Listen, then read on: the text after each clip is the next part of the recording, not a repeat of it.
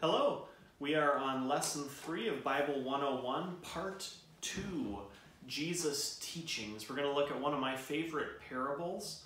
We'll look at the first part of the parable. It's maybe one you know. We sometimes call it the prodigal son or the lost son. There's really two sons there. We're going to focus on the first one today. In Luke chapter 15, verses 11 through 24. We'll read that and comment on it, and then we'll come back and go through the questions that are on the study guide that you should have received or been able to download from our website. So Luke chapter 15, beginning with verse 11, you can find that on page 714.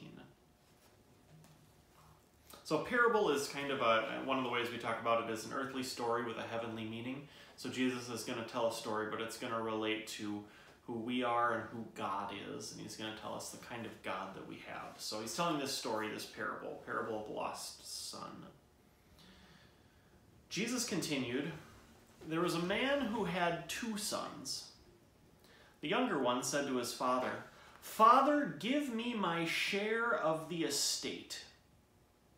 So he divided his property between them." All right, pause there. Here's the story. Give me my share of the estate. When does a person usually get their inheritance? After their parent dies. So he's really saying, Father, you're better to me dead than you are alive. Let's cut to the chase. Let's get over with it. Give me my inheritance now. I want it on my terms. And what is shocking is that the father does it. He divided his property between them. He probably had to sell off land to be able to do this. The second son, this younger son, would have in that culture gotten about 1/3 of the estate. The older son, 2/3. So what does he do? Verse 13. Not long after that, the younger son got together all he had, set off for a distant country, and there squandered his wealth in wild living. After he had spent everything, there was a severe famine in that whole country, and he began to be in need. So he went and hired himself out to a citizen of that country who sent him to his fields to feed pigs. He longed to fill his stomach with the pods that the pigs were eating, but no one gave him anything. When he came to his senses, he said, "How many of my father's hired servants have food to spare, and here I am, starving to death? I will set out and go back to my father and say to him, 'Father, I have sinned against heaven and against you. I am no longer worthy to be called your son. Make me like one of your hired servants.' So he got up and went to his father." Pause there a second. So he's got his repentance speech figured out. He's sorry for what he's done. He is far away in a distant country, and he comes to his senses, and he thinks, I'll never be part of this family again, but maybe Dad will be able to give me a job. Make me like one of your hired men. So he starts walking back, and he doesn't know how his father's going to react. Let's see what happens. So second part of verse 20. "But while he was still a long way off, his father saw him and was filled with compassion for him, and he ran to his son, threw his arms around him, and kissed him. The son said to him, 'Father, I have sinned against heaven and against you. I'm no longer worthy to be called your son.' But the father said to his servants, 'Quick, bring the best robe and put it on him. Put a ring on his finger and put sandals on his feet. Bring the fattened calf and kill it. Let's have a feast and celebrate. For this son of mine was dead and is alive again. He was lost and he was found.' So they began to celebrate." This is God's word. This is what he says. Let's look at some of our questions. Number 1 says, after demanding his inheritance from his father, what does the young man then do with this inheritance?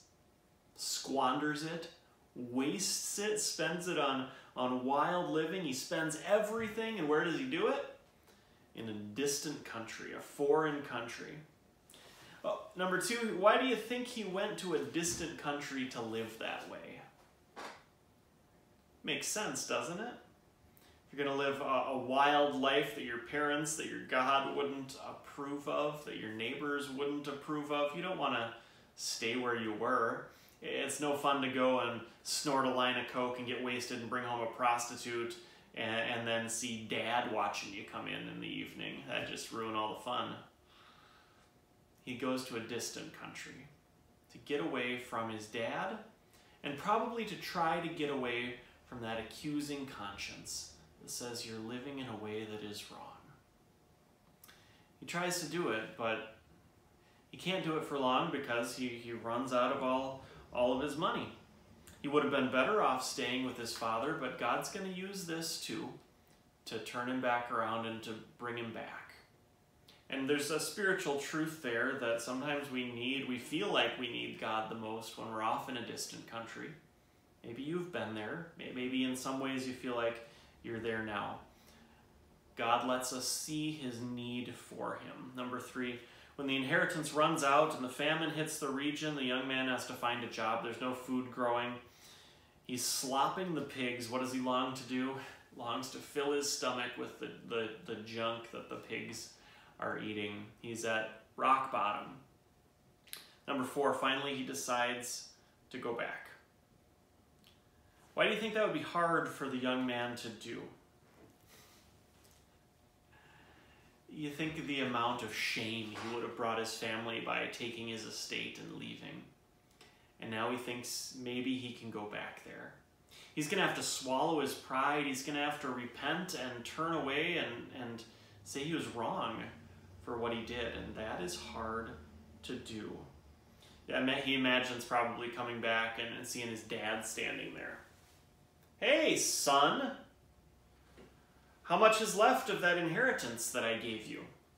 Nothing? Nothing at all? But was it worth it?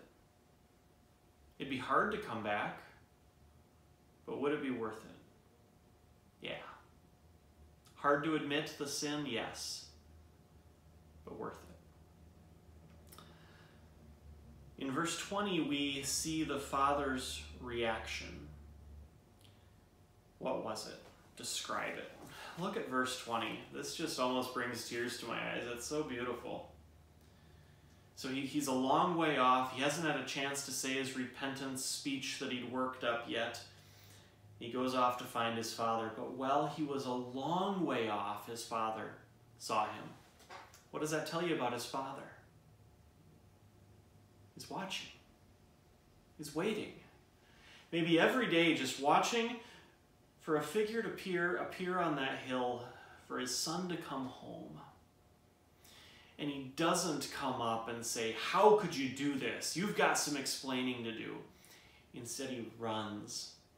And fathers in this culture, in this time period, didn't run. Women and children maybe ran, but the dignified father didn't. But he pulls up his robe and he goes running to his son. He's filled with compassion. He throws his arms around him and kisses him. And then his son starts his repentance speech, but his father doesn't even let him finish. Quick, bring the best robe and put it on him. Whose robe do you think that is? It's the father's robe. Put sandals on his feet. Bring the fattened calf and kill it. It's a celebration. Put a ring on his finger. He was dead, but he's alive. He was lost and he's found. They begin to celebrate.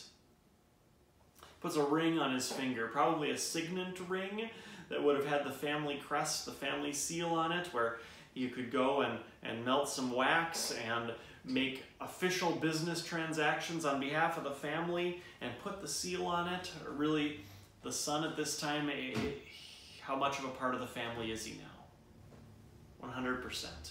He's back. If he wanted to sell the farm again, could he do it? Yeah, probably. How many strings does the father attach to the son's forgiveness? None. How much groveling does he have to do first to make sure that he's really sorry? None. What do you think? Was the young man forgiven before he even came home? He was. The father was waiting. He'd already forgiven him. An important spiritual truth to know, forgiveness depends on the heart of the one doing the forgiving. The son didn't know that he'd been forgiven yet. He didn't have access to all those blessings in the same way until his father said that, but he was forgiven. No conditions. In number 6, it says, yeah, in forgiving his son, how many conditions did the Father attach? None. How many conditions does God put on us for his forgiveness? None. Takes that ring and puts it on our finger and says, you're part of the family, you are my son, you are my daughter, you are welcome here. I've been waiting for you. You're forgiven. So yeah, well, maybe number 7, the young man represents us. Gone far away, fallen into sin. The Father represents God. What does God want us to learn about him from this section of Scripture? Lots of things. Here's some you could jot down. And maybe you can think of some more on top of this. Well, what's God willing to forgive?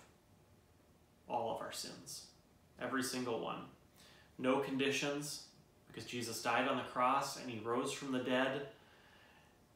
And we'll learn about more of that next lesson, how Jesus forgave our sins. We can expect that we're going to mess it up. And there's forgiveness. And Jesus loves you and cares about you. So think about what else do you learn about God from this section. It's good, isn't it?